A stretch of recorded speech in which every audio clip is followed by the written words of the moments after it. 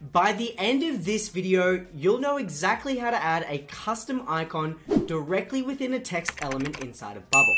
If you're using Bubble, you're probably familiar with the process of adding an icon next to a text element, but at this point in time, you might not be aware of the process to actually put that icon inside the text element. Now, thankfully, this is a relatively straightforward process. So not only is this tutorial going to give you the step-by-step instructions to do that, but it's also going to go one step further and show you how you can actually customize that icon separate from the text element it sits within. Now, today we are going to be touching a little bit on some HTML, but don't stress. This is going to be a super straightforward process, so you don't need any past experience with coding or even HTML. Look, at this point, I've already rambled on for long enough, so I'm going to hand this one over to Luca, and he's going to teach you everything you need to know. Today we're going to be going over how to add an icon within a text element in Bubble. So as you can see here, the standard way to do this would be to place a text element, configure the alignment and all of the conditions for that, and then add an icon, and then do the alignment and the conditions for that, and then put a group over it so they come together like this here. And as you can probably tell by my description of that process, it's a little bit long-winded, and you can save a lot of time by placing the icon just within the text element, using the text box here like this. So the text box actually recognizes HTML code, and that's what we're going to be working with today. And as you can see here, we've got the syntax for this icon within the text box. So let me just delete that and walk you through the process. So what we're going to do to get an icon is basically open a square bracket, type FA, close the square bracket, and now we're going to want to type which particular type of icon we want. And simply to get the name of the icon, we're just going to go over to the icons, search for the one that you might want. So let's pick this one here. And you want to take the letters and words after the final FA of the icon. So we're going to go after the dash, we're going to get the dot dash circle dot O. We're just going to copy that name. We're going to paste it directly after the end of that bracket there. We're going to open another set of brackets, type slash FA and close the square brackets there. This slash is very important if your icon isn't coming up, maybe because that slash isn't there. So now as you can see below, we have the icon coming up before the settings, which is how we've typed it in the text box here. If we wanted it to be placed the other side of the settings text, we would literally just put this whole bit of code after the piece of settings. If I delete that there, and we want to put it there, you can see that it comes up basically just like a letter. So how do we go about personalizing this icon like we've done in the standard method? What we would do is just jump into the rich text editor over here.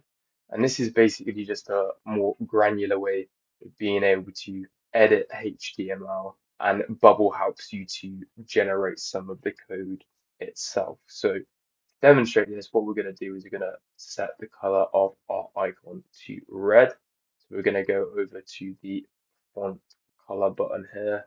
We're going to click red. We're going to click save. And now you can see our icon's red. And what Bubble's done is actually just popped that HTML code in for us. If we wanted to change the size, then it would be exactly the same method. We would just highlight our icon and click the size. But as you can see, there was kind of only a very limited number of things you could do with that. If your app is a color like red and is the exact color code, then you'd be all right. But how can we do more granular personalization of our icon? To do more granular personalization of our icon, what we basically want to do is put in our exact color codes and sizes that we would want to see. So for example, if we wanted to change the size to an exact value, we would just put that exact value in there. So we do 3.4, go to 3.4. If we wanted to do 2.99, we can do 2.99. If we wanted to get the exact color code of our item, we would find the color code that we want, copy that, and we would paste that in where the hashtag is for the color code here. As you can see now, we have our brown that we have in our conventional method. So if you had, for example, a specific color that your application was going under, you could input that into our icons within the text element here. A quick bonus tip here, if you've not seen the thing you want to do with this icon within the rich text editor, what you can do is go to a website like W3 Schools, which basically gives you all of the syntax that you can do with HTML. And what we can do is just pick one of the things and pop that into the text box, and it will populate out in Bubble. So for example, if you wanted to do superscript, it's a smaller version of the icon, a little bit above the text. What we would do is we would take our command here, the sup, and with these websites, basically what they do is they put our square brackets as a greater than sign.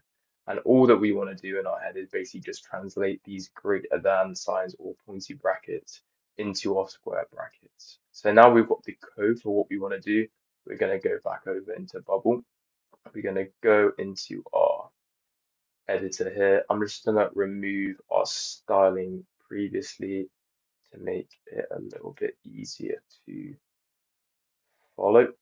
And what we're going to do is we're going to type in our command that we've just gotten from the website. So open square bracket, sup, close square bracket, open square bracket, slash sup, close square bracket. And as you can see, now our icon is in the superscript position. That's how you get very, very granular and do a lot of personalization with the icons within the text elements. And just like that, you can now not only add an icon directly within a text element, but from here, you'll also know exactly how to style that either using the Visual Rich Text Editor or some basic HTML of your own. If you found this video useful and you wanted to stay up to date with any additional tutorials I share on this channel, I'd always recommend hitting that subscribe button so that way you can be the first to know whenever I drop a new video.